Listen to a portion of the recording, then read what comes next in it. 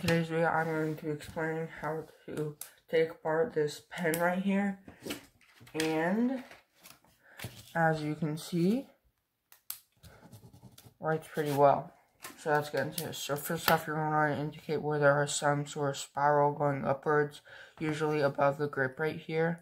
It's a rubber piece, and you'll want to twist leftward, left right there. And it'll just screw off. And then you can open it up, it'll look like this. Pull out your ink cartridge, and then to take this little thing off, use your fingernail and pop that off. And to get the clicking mechanism out of here, you want to push with the bottom of the ink cartridge, and it'll slide right out like that.